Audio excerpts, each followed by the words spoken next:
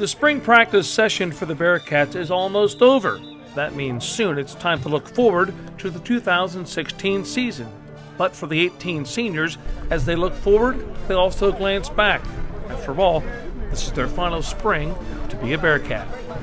I'm pretty amazed because it went by pretty quickly. I still remember coming here as a freshman and just not knowing anything to now me being the guy to know everything and be the leader. So it's been a great adventure for me and really exciting.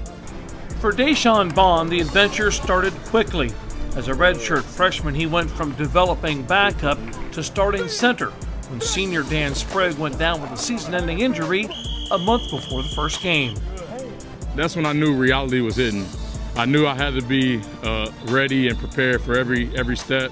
When Sprague got hurt, I really appreciated him as a guy off the field and on the field because he taught me so much. And like I said, he was there for me when I first got here, and he taught me just the basics, and which helped me a ton because getting here as a freshman, you never know what could happen. As a freshman, Deyshawn quickly understood what senior leadership was all about. Now it's his turn. This group of seniors have seen championships and a transformation of Nippert Stadium. They knew when they came to UC that it was a special place, and now it's time for them to write the final chapter of their legacy.